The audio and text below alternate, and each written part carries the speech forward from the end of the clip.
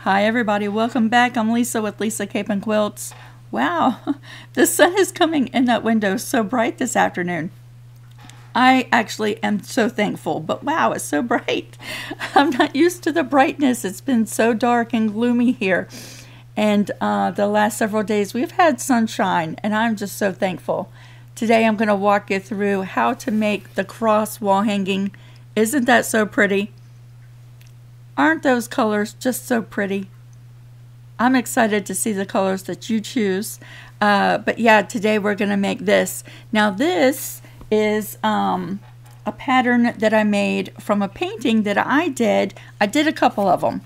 But the date on the back of this picture is April 10th, 2012. So how many years ago was that? I can't even do the math that quick. But that's a picture of the painting, my original painting, that I went by when I designed this pattern. And then I did another one from my brother and his wife when they got married. But isn't that so pretty? So this is a very close representation to a painting that I did a long time ago. And I am so glad to share it with you. We're going to dive in. This is raw edge applique, y'all. I dare say that, well, if you have a cutting machine, you could do it really quickly. The cutting files are included with the pattern. But even if you're cutting out with scissors by hand, it's all very straight and easy cuts. So yeah, super simple. I would say even a beginner could do this pattern, and I'm excited to share this with you. So who's ready to get started? Let's go. So let's get started by taking a look at this pattern. Isn't this so pretty? And the awesome thing about this pattern is it is very scrap friendly and fat quarter friendly. So to do all of the different colors, if you wanted to use this many colors, each one of the colors you would only need one fat quarter, and you're only going to use a part of a fat quarter. So very fat quarter and scrap friendly.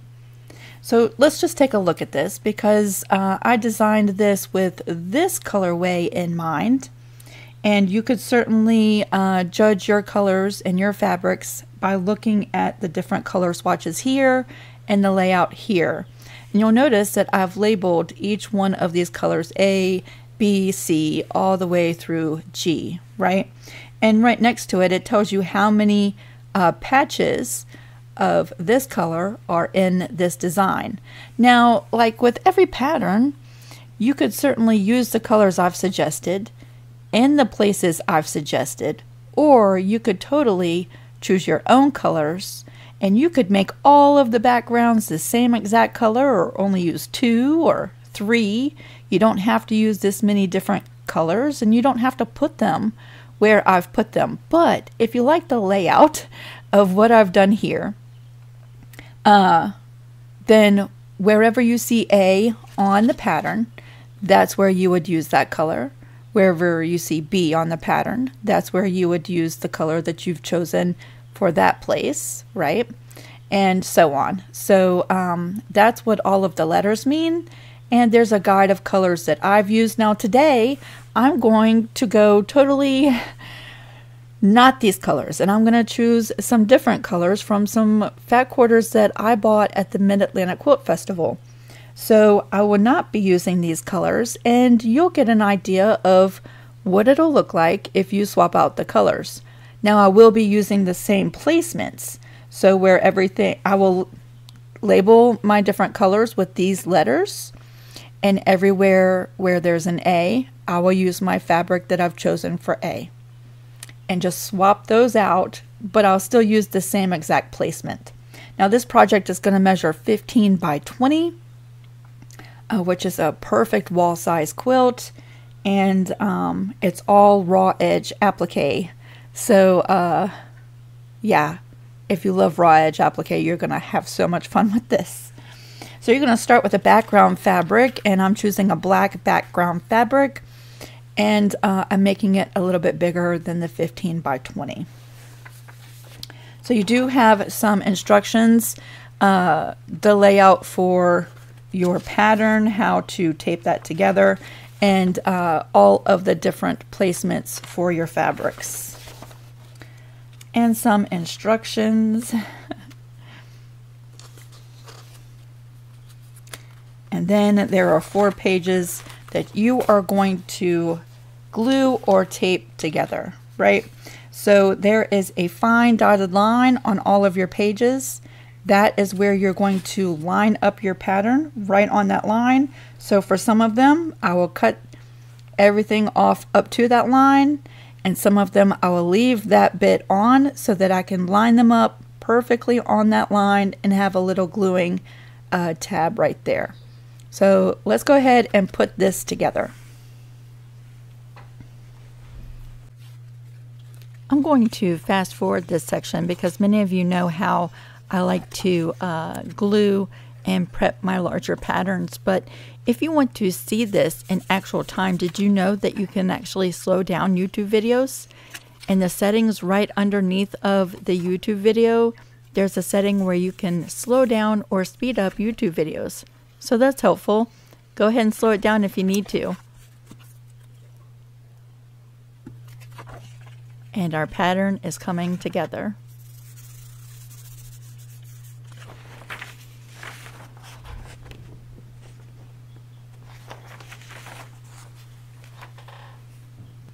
Now here we are with our pattern all taped or glued together, right? It doesn't all fit in the screen, but a good size little wall quilt, right?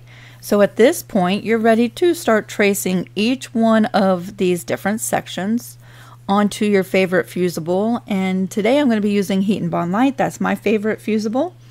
And working with Heat and Bond Light, all of these templates are right side facing up, right? Our cross quilt is going to look just like this when we look at it. Therefore, we need the mirror image of this pattern and all of these pieces in order to trace with our fusible. To keep this pattern as few pages as I possibly could, I did not mirror image the tracing templates. So you're going to actually use this pattern from the back side to trace all of the different positions, right? And you can use a window, you can use a light pad, any way that's going to help you see through that paper onto your fusible to trace each one of the different sections. Okay, you're going to go ahead and trace that, and then that's going to give you all of the fusible to bond to or diffuse to the backside of each one of the different fabrics for each one of the different placements, right? Now, with this pattern, I did create a cutting file. So there's 2 different zip files that come with this pattern. There's one for Cricut users, and there's one for ScanNCut users, and they're formatted differently for those machines. Each one is a zip file. So if you have a Cricut, download the zip file, and when you open that file, you're going to have several different, you're going to have A through G files in that zip file.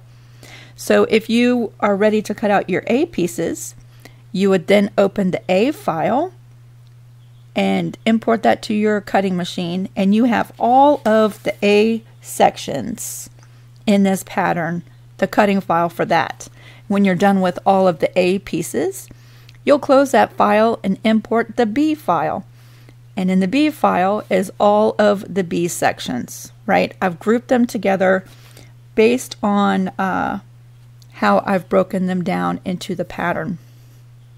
Same with the ScanNCut. The ScanNCut file, once you unzip it, you'll have access to all of the different pieces sorted out by letter.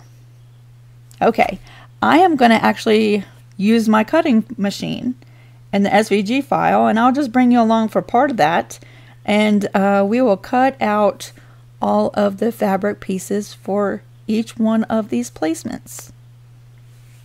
So I thought I would show you because look how pretty these are. These are only some of the fat quarters that I bought at the Mid-Atlantic Quilt Festival, and I wanted to show these to you. Now, just to let you know, I'm not affiliated with Sherry Wood. I just love their fabrics, right? They had a whole great big humongous table filled with all of these hand-dyed fabrics, and I just could not resist myself. And actually I bought one fat quarter bundle and then a whole bunch of these separates, right? And it says they have 200 colors to choose from. They are gorgeous. I fell in love with them. But let's just learn a little bit more about them, because I thought it would be great to share some information about them. They're 100% cotton. They have 44-inch wide fabric as well. It's a high thread count, pre-wash, pre-shrunk. There's no right or wrong side to these. They showcase quilt stitches. That should be interesting, right? And they're dyed in Minnesota, which I thought was awesome. And there is a wholesale option available if you are looking for wholesale. Yeah, hand dyed.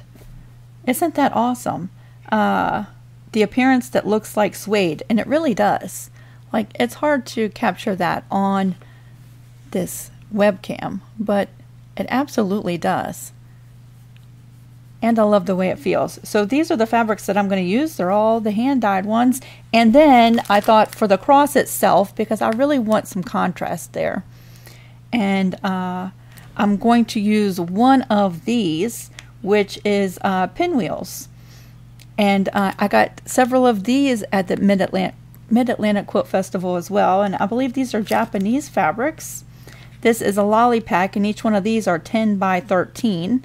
So it's not quite a fat quarter, but each one, 10 by 13, is going to be exactly enough. If I just like use this one right here for my cross, that's going to be plenty big. And I'll even have a little piece left over. So I thought I would use this for the actual cross itself section in my quilt.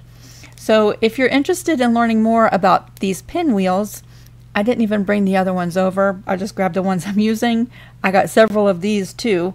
But www.pinwheels.com, they have these gorgeous fabrics, and they have little textures to them too, which, you know, I'm all about some textured fabrics, right? And if you're interested in these hand-dyed fabrics from Minnesota, you can go to www.cherrywoodsfabrics.com. I'm going to put that there because they do have a phone number as well. So jot that down if you want to give them a call, and there's their website. You can go check them out. They have 200 colors. They do have information and care information for taking care of your fabrics. So yeah, that's what I'm going to use. Now, I'm not so much worried about all this because this is going to be an art quilt. I don't plan on washing it. So I don't think that I'm going to be worried about the really special care instructions with the hand-dyed fabrics. This is going on my wall. So, but yeah, if you might want to pay attention to that if you plan on washing your quilt. Okay, so there we go. There's some fabric goodness for today. I'm going to go ahead and start pulling up the cutting files and fusing some Heat and Bond Light to the back sides of these, and we're going to start cutting. Again, I'm going to fast forward through this part because I just really want you to get the idea of the different steps. So this golden color fabric is the fabric I'm choosing for all of the A sections in my pattern. So I gave the fabric a press. I've pressed the Heat and Bond on the back side and applied it to my cutting mat. Then I've sent over the A file, which has all of the A pieces, and I'm going to scan my fabric and make sure that all the pieces fit right onto my fabric. And then I'm going to go through and it's going to cut all of the A sections, all of those pieces out for me. And I'll follow these steps for all of the different pieces A through G. It cuts them out perfectly, and then I'm just going to remove. I did use a little bit of tape to keep the fabric on the mat. This is the standard cutting mat with the purple little frame at the bottom.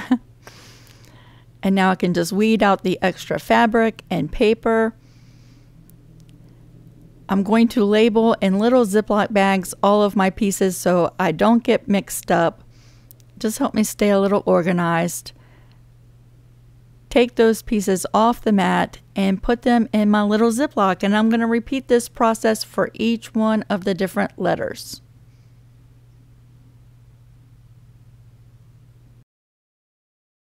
Now that we have all of the different pieces cut out for all of our different fabrics, we have those all cut out and sorted. Now we're going to look at different ways to transfer our pattern onto our black background. Now, of course, you could use a window to do this. There are several different ways. So I wanted just to give you a couple of ideas, right? So either using a light pad or a window, you could use all kinds of different markers to mark each one of the placements, right? So this is a Clover water-soluble pencil, and this just removes with water.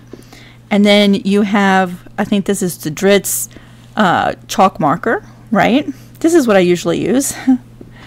And then I just shaved off a piece of soap, and this works too. And I probably wouldn't use this if you don't plan on washing your quilt, because this will probably stay on and be harder to remove once you're all done if you're not washing your quilt.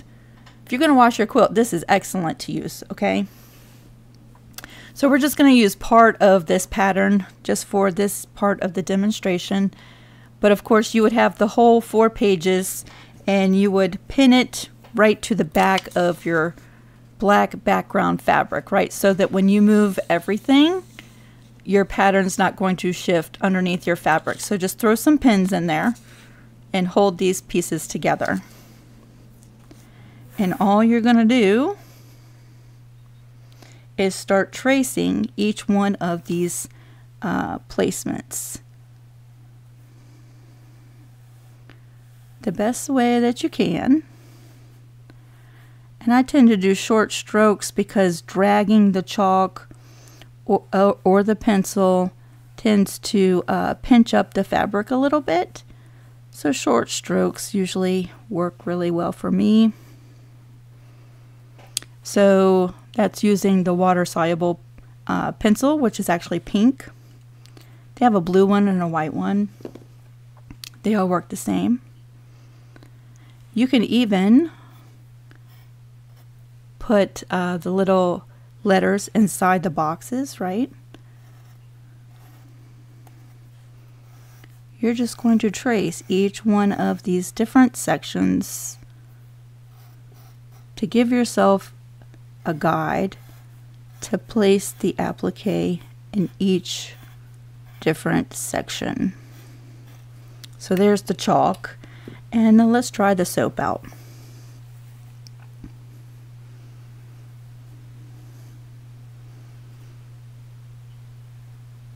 Of course, I didn't cut it with a very good thin little tip, so it's a little wide of a stroke on there.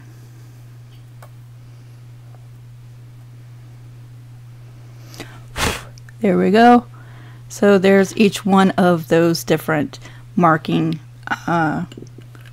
utensils, just like that. Now, I also wanted to show you one other thing. And before you start tracing all of your different placement sections, if you bring your pages over to the sewing machine and do not load any top or bobbin thread, and you poke holes with your sewing machine in each one of these different sections, that would give yourself a great little template to use with a pounce pad. So let me just show you that in case you've never seen it. So all you're basically going to do is just sew without any thread right on top of all of the lines of the different pieces. What this is going to do is poke little tiny holes around each one of these different places, and we will use the pounce pad over top of these holes to transfer the entire quilt pattern right onto the fabric.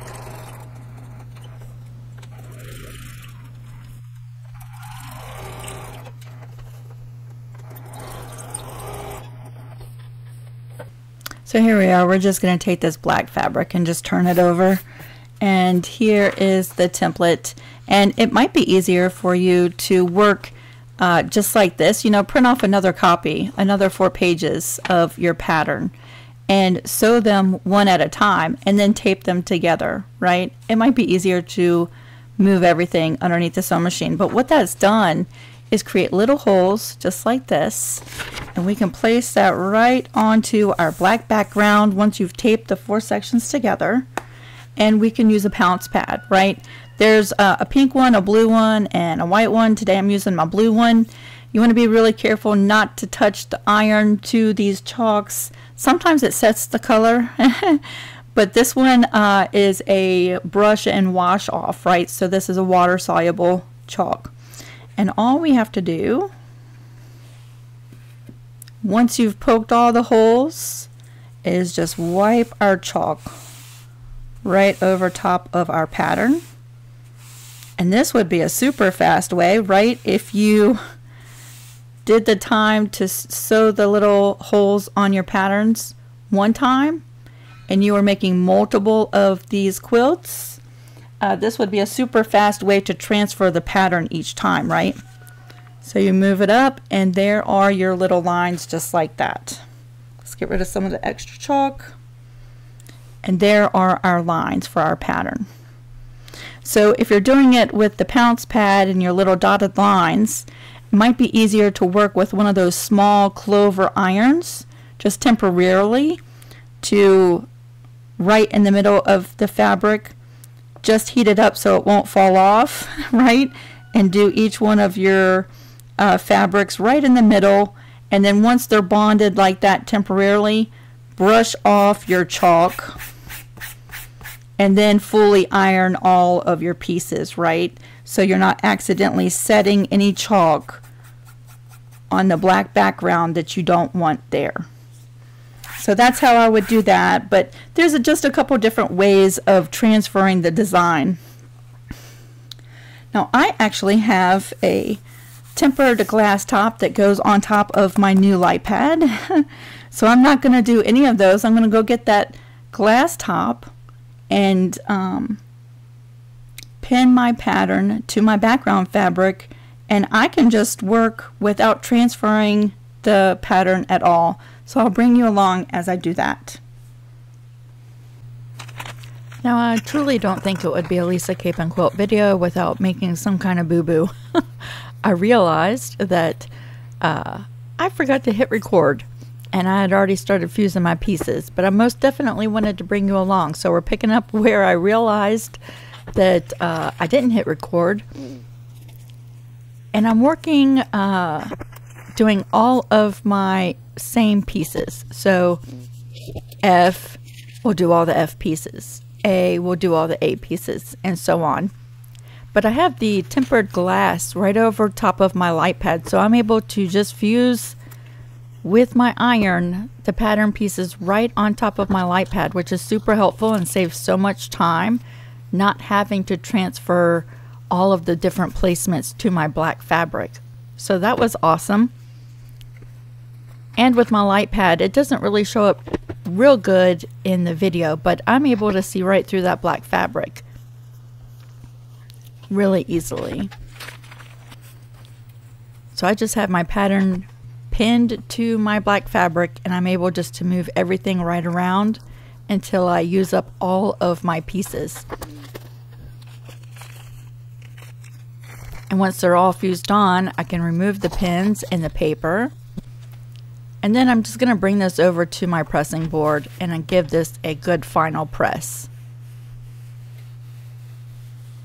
Isn't that so pretty? I love these cherry wood fabrics. They are gorgeous.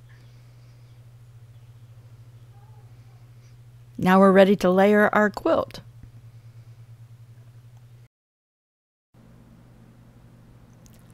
Now that we have the top all fused together, we can go ahead and create the layers. I have the back fabric with the right side facing down. Today I'm actually using 2 layers of warm and natural batting because I want my quilt to be a little bit poofy, but you don't have to use 2 layers. And y'all, I'm actually using Elmer's wet glue. It's a liquid glue the Elmer's glue all, actually. And this does wash out of your quilt if you ever decide to wash your quilt. And I will be drying all of this glue with a good hot iron. So we're not bringing any wet glue over to the sewing machine. But yeah, I'm going to wet glue baste all of my layers with the top right in the center. And I have a little bit of extra backing and batting all the way around. Once the glue is totally dry, I'm ready to bring my quilt over to the sewing machine. Now today I've decided to put on my free motion foot and just stitch right within each one of the shapes to quilt and stitch down my applique. Very simple quilting. But y'all, there are all kinds of different things that you can do. You could do a blanket stitch. That would be amazing. Like if I wasn't pressed for time, I would most definitely probably do a blanket stitch.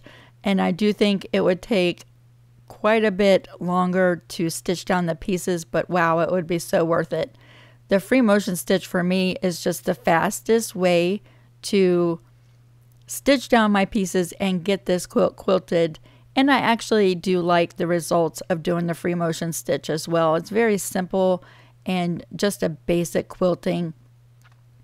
It provides the plumpiness that I'm looking for with the 2 layers of batting, and yeah, I really like that. But yeah, you could do a zigzag stitch, a blanket stitch, decorative stitches. The good thing about the free motion stitch is that I can work in all directions pretty easily without having to rotate the quilt quite as much. And you'll see me rotate it here and there just so I have an easier way of going in one direction. I have a little bit of a hard time doing straight lines, exactly straight, with a free motion stitch. But I think for not doing this very often here lately, I did a pretty good job. I'm using a bottom line in both the top and the bobbin. And bottom line is a really, really thin, like quilting thread. I think it's 60 weight. Don't quote me on that, but I think it's a 60 weight. And it's very thin and doesn't show up too much. And I chose a black thread, so just in case I go off my fabric into the black background, it won't be so noticeable. And I just thought I'd bring along because sometimes it's just really fun to watch somebody do the quilting on their quilts. And I'm going to have a ton of jump stitches to trim once I'm done with all the quilting. But yeah, I'm going to show this whole process since I remembered to turn on the record button. And you can just watch as I finish stitching down and quilting the rest of the pieces.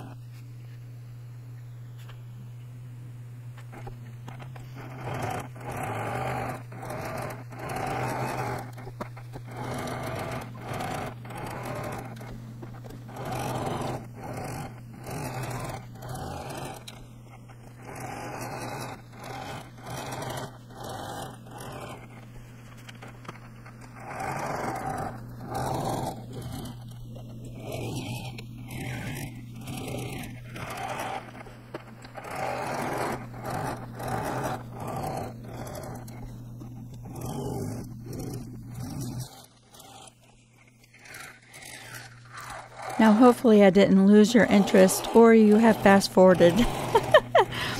But we are coming down towards the end, and I had so much fun. It's been a while since I did some free motion stitching, and every time I do it, I just want to do more and more of it. I will probably end up making a couple of these quilts, so I'll get more stitching time in. So once the quilt is all quilted, we can go ahead and square it up. Now you'll see I have extra black fabric all the way around. The pattern doesn't actually call for that, but sometimes I just like to allow myself a little bit of extra. And the pattern pieces are actually supposed to go to the very edge, but I'm going to leave just a smidgen of fabric, not even 1/4 of an inch of black, around my pieces as I'm squaring up all of the batting and the back fabric. And that's to allow a little bit of that black fabric to eat up some of the binding space, so the binding doesn't go too much over top of my pieces. So you'll square up your quilts and then you're ready for a binding. Now isn't that so pretty? Here's the back with all the quilting. Even my wonky lines from here look perfect. And here is my final quilt after I did the binding. Don't you think that that is just so pretty? If you make this quilt, I would love to see yours. Make sure to share pictures over on the Creative Crew on Facebook. There's a link down in the description box to join us there if you haven't already. Okay, everybody, I hope you have fun with this. I'll see you really soon. Bye.